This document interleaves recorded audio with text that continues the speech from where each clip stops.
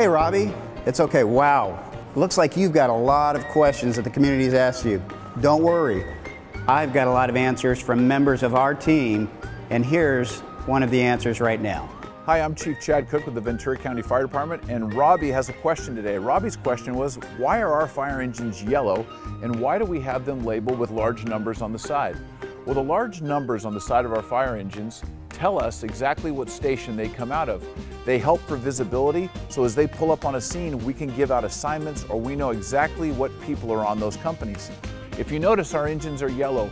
We do that for visibility. Studies have been done on different fire engine colors. When they're going down the street, we're going through intersections with lights and sirens on, yellow is very highly visible for people. That, combined with all of our emergency lights, allow us to be a lot safer when we are traveling with lights and sirens to an emergency. Thank you for the answer to that question. I hope the information was useful. If you have any more questions, go to our website at vcfd.org. Robby, thank you.